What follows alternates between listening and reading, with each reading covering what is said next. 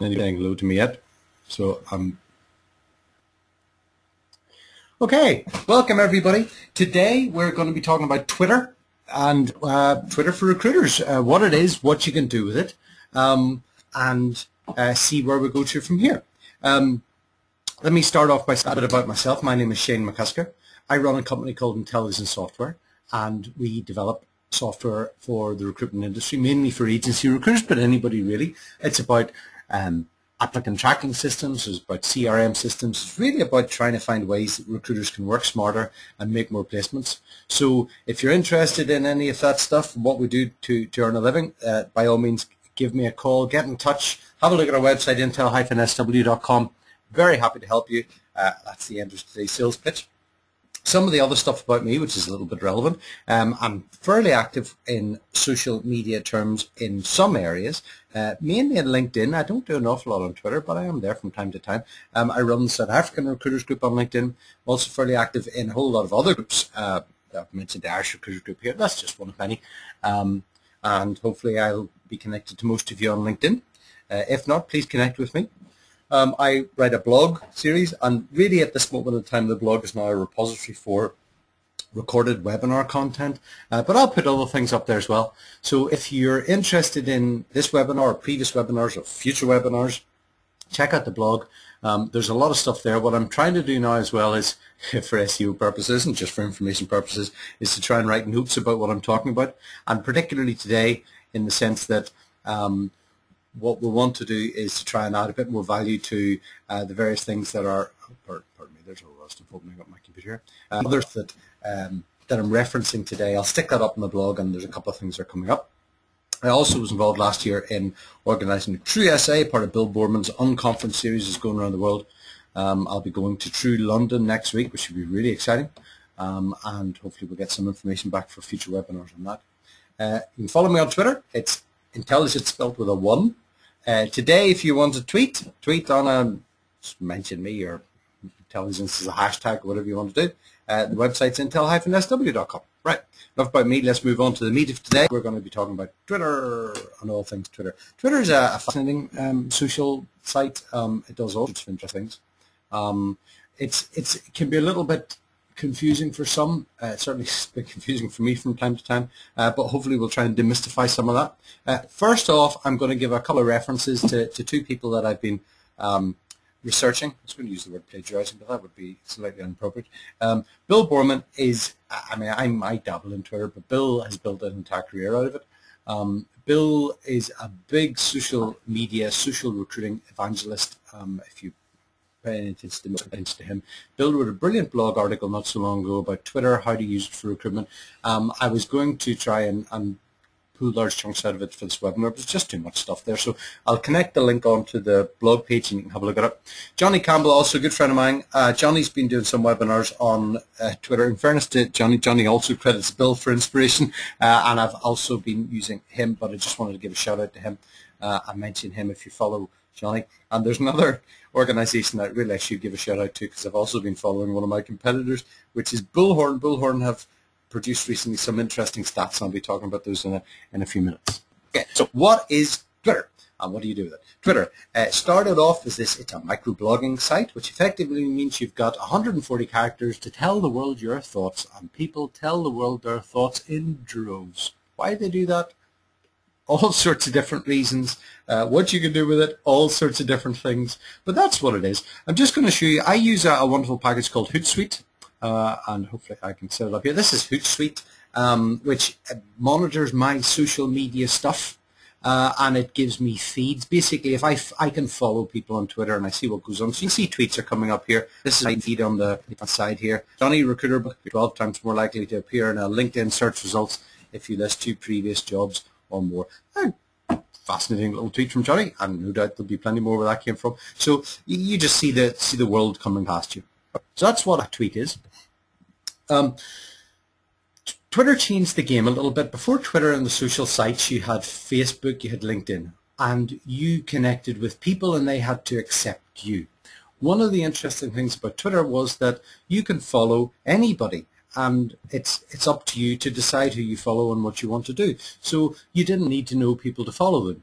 And not only that, whenever you send out a tweet, it is a tweet to the Twitterverse, the entire planet of Twitter.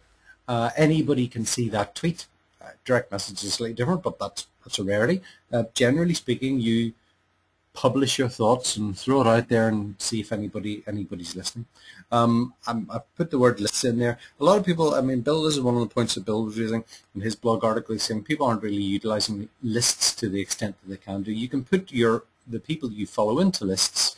Those lists are again public, so people can see what lists you put them out there. So whenever you're christening your list, don't put it something that's slightly derogatory, unless you want the people in there to realize that. And it's a way of organizing things.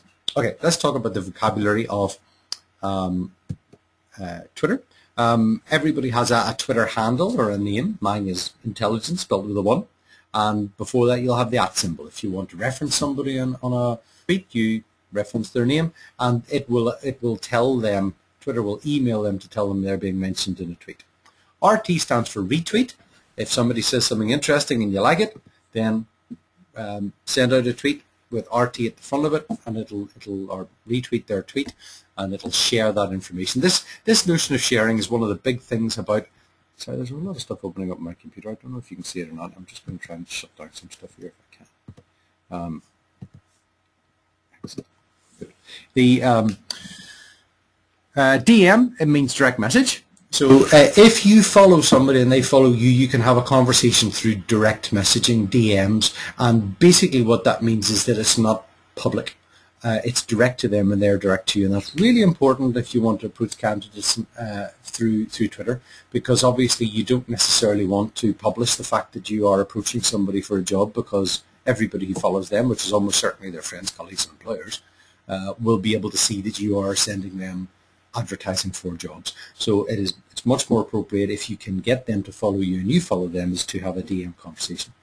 Hashtags. I'll mention hashtags later on, but a hashtag is part of the etiquette of Twitter, and it's a very important mechanism to use and to follow, because it enables you not to follow people but to follow conversations. And if you're interested in a discussion about a particular topic, it'll have hashtags. Follow the hashtag. And it's I'll show you some of the sourcing techniques we can use later on. Hashtags are very important. The other two aspects of Twitter are three aspects: your bio, your location, your avatar. I also mentioned that whenever you create a Twitter page, you can put a background there which animates it. But because so many people don't use Twitter as their normal entry point into Twitter, they use Hootsuite or use a mobile app or something, your background is less important. Bio, 160 characters, I think it is. It's very, very short. Information about you. You can put whatever you want, and people do. So don't necessarily trust the bio or assume it's inaccurate in any way, shape, or form. You've got a location there as well, which again, it's free text, so people can put anything they want to do. So I'm in Belfast at this moment in time. I could have put Northern Ireland, I could have put UK, I could have put Europe. In actual fact, my location, I think, says South Africa, which confuses everybody, including myself, because I move between the two. You've got an avatar, which is a photograph or an image. Let me talk a little bit about that more next day. One of the things that Twitter is, I mean, LinkedIn, various people refer to LinkedIn. This is not a particularly social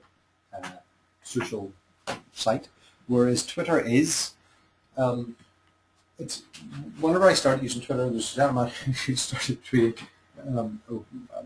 against me. I think it's probably the most appropriate word, a man who tweets under the handle Animal, for those of you who know. And he gave me a little bit of grief about the fact that I started off, I had my company name and I had a company logo as my avatar. And he said, no, you don't want to do that. You need to put a photograph of yourself up there, because you're not a company. A company does not tweet, a person tweets. And Twitter is all about being a person and being personable, because Twitter is about small talk. And this is where it becomes quite interesting. You know, I'm going to mix and match here. Twitter is not a CV. It's not a LinkedIn profile. You've got 160 characters to give your bio, but that's not enough. And anyway, even if it was, people don't really look at your bio, other than at certain times when they need to see if they follow you or from a sourcing point of view. But you gain so much information about people's Twitter streams. You understand who they are. You understand their thoughts, their opinions, their questions, their answers, all the stuff that they exchange with the Twitterverse. And it's a much more telling and informative profile you can build up about somebody looking at their Twitter stream than you could do maybe looking at their CV. So whenever you go to a networking event, what do? You don't hold up your CV and say, this is who I am. You go and engage people. You talk about who you are and who they are, and all the small talk issues that make you a person and make you approachable and make you interesting and engageable. And that is what Twitter is all about. Twitter also, my experience of Twitter is much more associated with being involved in communities. And one of the hashtags that I follow constantly is True London, TRU London, which is Bill Borman's own conference. And I've met so many people who are massively into Twitter through True. And I follow True London, and therefore I can see their conversations when they're talking about True London. And if I want to know anything about True London, the first place I go to is Twitter, and I put in a hashtag. There's other groups and communities that I also follow through hashtags and through communities, and I'll choose to talk about some of those with the sourcing issues because it's really important. Okay, now I mentioned Bullhorn Reach earlier on. Bullhorn is the direct competitor of my producing applicant tracking system, CRM software in America. Other products are okay, but one thing that they did was they had this Bullhorn Reach product, which is a free sourcing product if you're interested in them. It's not quite free, but it's good promotion for them. They did a lot of research. Now, all the people, and thousands of people who signed up for that were recruiters, and they did some analysis and published the analysis with regards to their use, recruiters' use of LinkedIn, Facebook, and Twitter. Now, first of all, LinkedIn is massive compared to the other two. They were looking at network connections. An average recruiter has 616 network connections on LinkedIn. This is for us in the membership of Bullhorn. But only 37 Twitter followers. Now, 37 Twitter followers is tiny. I have 2,000 Twitter, 1,600 Twitter followers, and which is not that big. You know, you go to people that have millions of Twitter followers if you go to the celebrity status. So Twitter, 37 Twitter followers. Facebook, 245 connections. So what it's basically saying is recruiters are at LinkedIn. That's where you are as a recruiter.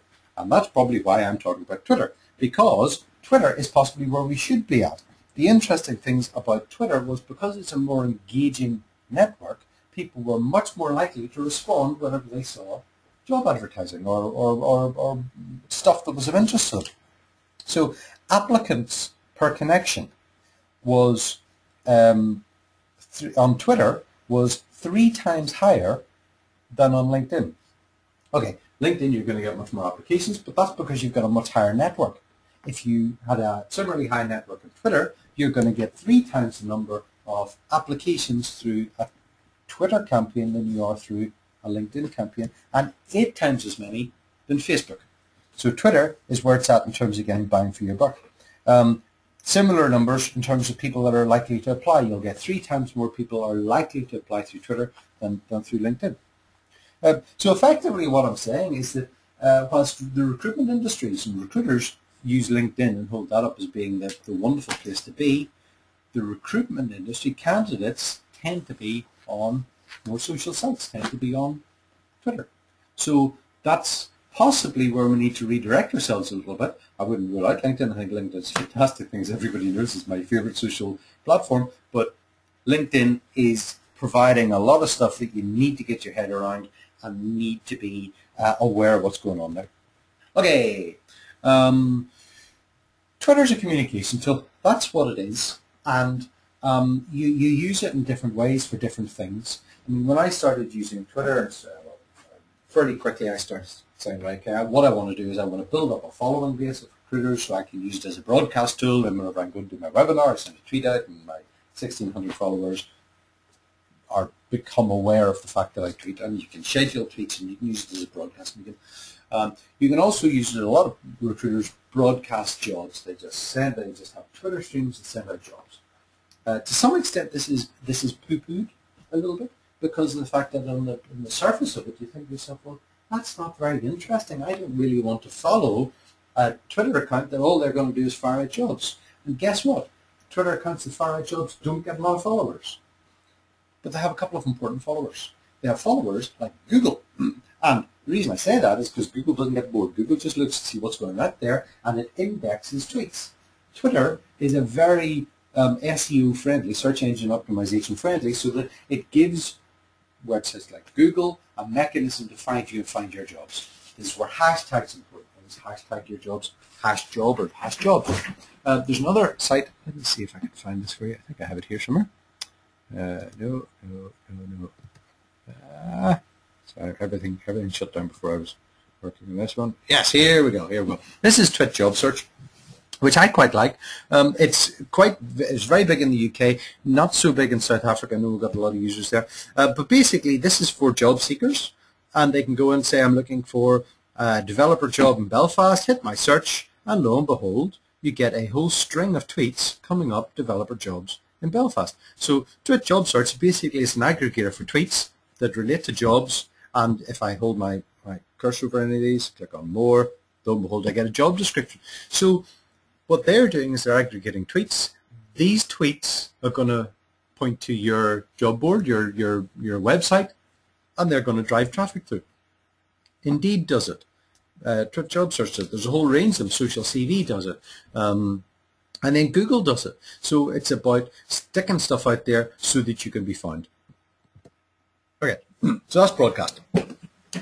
That's what you can use it for. But actually what people actually use it for, recruiters and everybody else alike, isn't so much to broadcast, it's to listen. You're going to read so many more tweets that you're going to generate if you pay attention to it. And, you know, it's a case where you can set up searches. You can go looking for stuff. You can have a follow base and just read what they're saying. You can follow hashtags and conversations. Let me give you some examples. Oh, remember that. Okay, this is my Hootsuite. I'm following recruitment software or applicant tracking system or whatever. I sell software for recruitment software, so I'm quite interested to see who in the Twitterverse is talking about it. And most of the time, it's people who sell recruitment software, which is good for them. But occasionally you get nuggets like this one here. For example, this came up February the 15th, which was yesterday. And this person said, met with a number of recruitment software vendors this afternoon at Recruitment Expo, which is happening in London. And lo and behold, it tells me who some of these people are. Well, that's interesting. I mean, the only reason I would imagine this person actually wants to meet was because they're a recruiter interested in recruitment software. And from their Twitter case, I have their website and I have their address. So from a business development purpose, from my interest, you can really see how this passes a whole lot of information on to me. So I'll be reading stuff and getting ideas out of it. I'll also be, you know, I follow Johnny again mentions. I follow True London. I follow my True Crew that I know from True London, and you can see how following information gives you all sorts of insights as to what's going on. It gives you alerts as to what people are talking about. If people are, you follow things like I'm bored at work, although I did a search on that and didn't yield anything particularly useful, but you can do that if people are talking about specific things. So LinkedIn is, Twitter is definitely one of those things that listening is what you want to do significantly.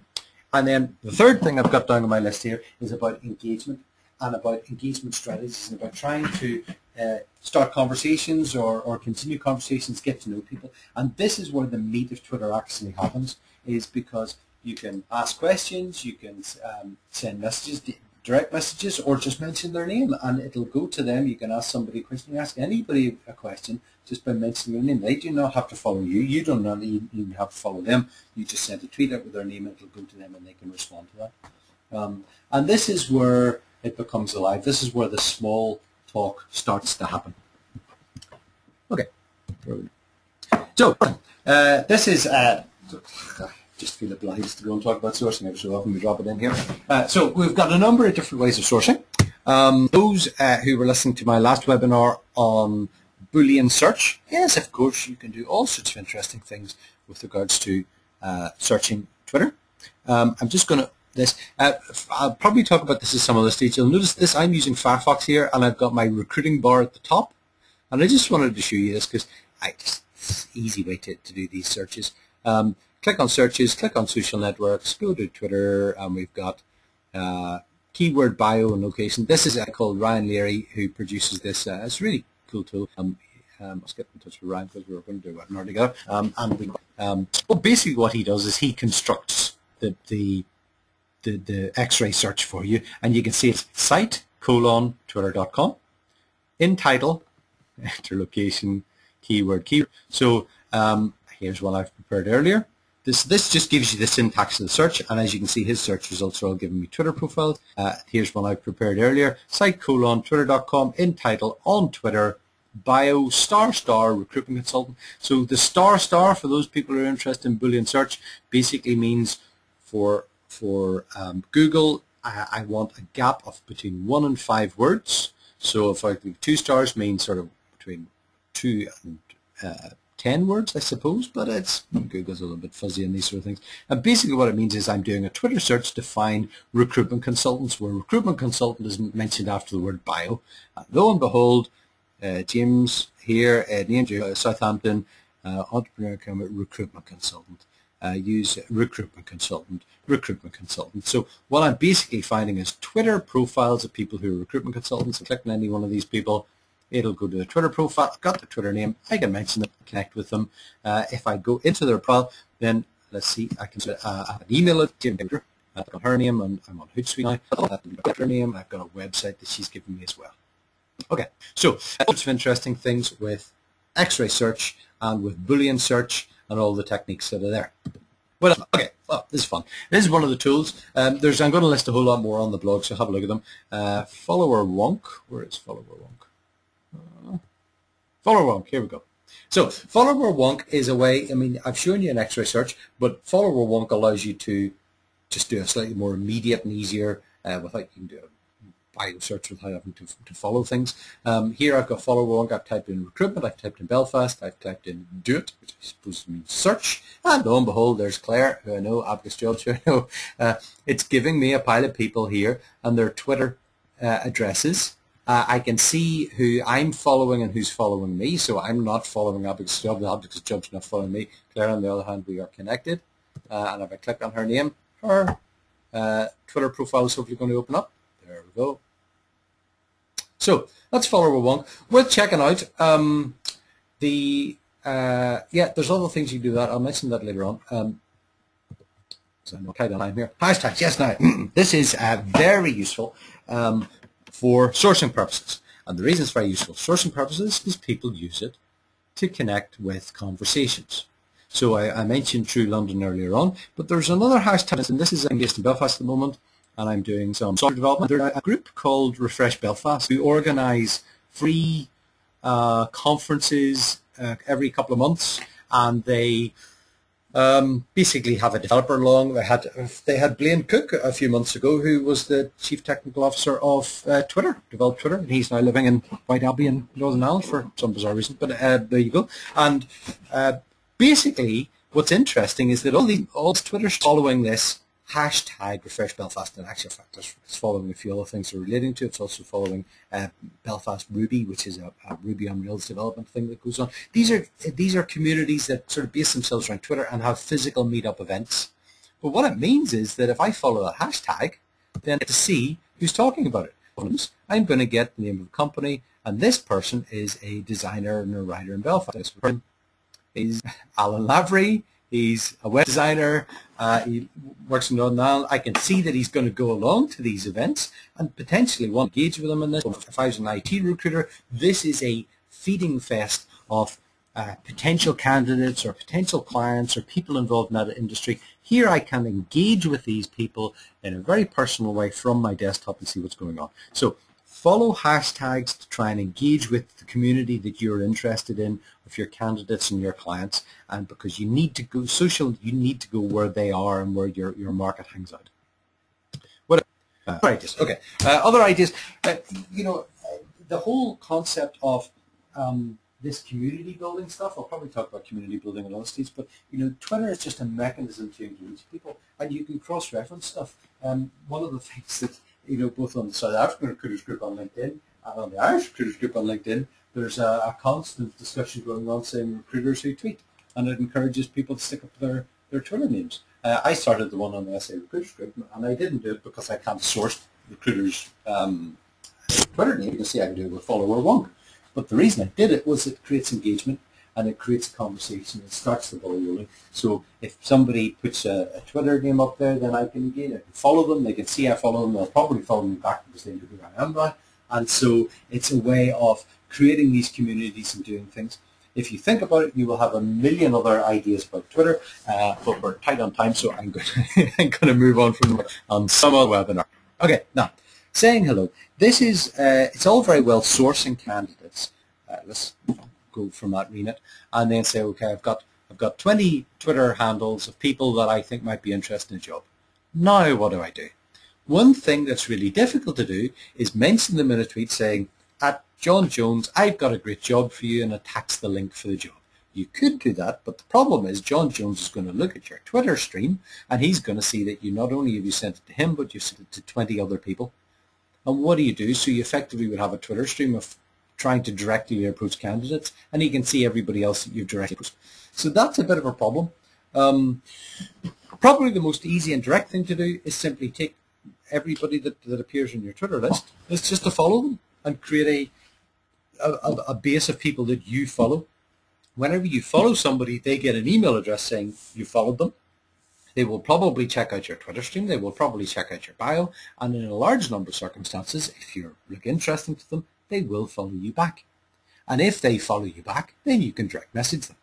So the first thing you want to do, one, because it's very easy to do, but also it forms an initial part of engagement, is simply just to follow people. If they follow back, you can DM them. Some other people are very interested in tweeting jobs, and that's fine. It's as good a starting point as any. But what generally seems to be the case recommended by Bill Boorman is to separate out job feed Twitter accounts from social Twitter accounts. Social Twitter accounts being ones that you actually talk to people on, that you might put more interesting content out on, job tips or industry news or things like that. Separate them out. There are some people who mix them together, and if you've got a reasonable balance, that's okay. But a lot of the job feed stuff, you schedule your tweets, you send out the same job multiple times every day, and that can confuse the two. The other way of saying hello is simply to engage people. You know, I mean, if I follow the Refresh Belfast hashtag, then just engage in conversations. If people ask questions, answer them. If you've got questions, ask them. It's probably inappropriate. It's small talk at the end of the day, you know. So if you turned up on a networking event, do you go in and you hand your business card to everybody and not say anything and walk away, or you go in and say into Refresh Belfast and say, I'm a recruiter, I'm interested in employing developers? I mean, you'll be shown the door quite quickly, or at least people will engage or talk to you. But if you go in and engage people with what they're interested in, say intelligent things, be seen to say intelligent things, or ask questions, then people will come to you and engage with you, and that way they will follow you, and you can DM them, and conversation goes the way that you want it to. Then you can ask them about, tell them who you are and what you do. It'll be on your bio anyway that you're a recruiter, so they've got a fair idea. Okay, building a following. As I say, engage people and they will come. You can follow people and they will significantly follow back. That's really how I've got as many followings as I have, is just by following people, albeit that there's a limit to the number of people you can follow without getting a significant number of refollows. You hit about 2,000 and then Twitter says, you've done enough. Follow people with clout. Clout is a measure of how connected people are, and if you've got a higher clout score, then it means you're more influential. If you send a tweet out, more people see it, more people respond to it. Clout also measures, you know, how interesting you are, in the sense of, do people retweet what you say? Do people comment on it? Do people click on the links and engage with it? So follow people with clout, because if you follow them and they retweet you and they're interested in you, then there's a bigger chance that they will, that your network will grow. Be interesting. You know, again, this is if you want to build organic models, then you want to put stuff out there that people actually want to read and want to engage with.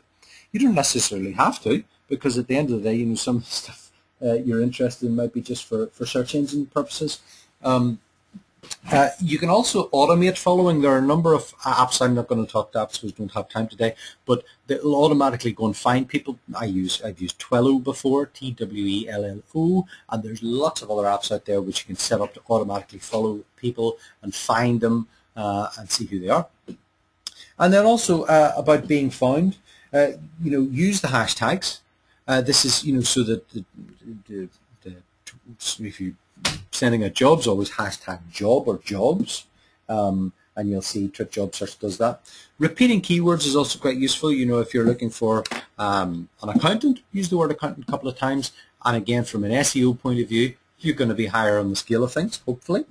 Johnny Campbell was pointing out the fact, which is a blindingly obvious one until you think about it, whenever you're putting a job up there, don't put up job titles and salaries, because people don't search in job titles and salaries. Put on the skills that you're interested in and the location that you're looking for. So if I'm looking for a developer in Cape Town, developer Cape Town. Not I'm looking for a whatever job title it is, earning 100,000. Whatever your currency happens to be. So because people won't search in that, but put stuff up that people are going to search for and going to be found. Okay, and that's about it for today. So I think I've more or less hit my timing mark of 30 minutes. I've got another webinar coming up in 2 weeks' time. Haven't quite worked out what it wants to be. I want to do something on automation. I want to do something on Google Plus. I want to do something on more high-tech stuff that just makes recruitment better and more effective. If you've got any comments or suggestions or anything else, please put it up on the blog page. I'm going to be developing another blog page at this moment in time on WordPress, but at this moment in time you can go to it through intel-sw.com. I'll also be putting a recording of this webinar up there, or the one I do in an hour or so's time, whichever works out better. And follow there, engage with me there, follow me on Twitter, connect me on LinkedIn, or give me a call if you're interested in our software. Nice talking to everybody. Hope that worked out well, and I'll speak to you all again very, very soon.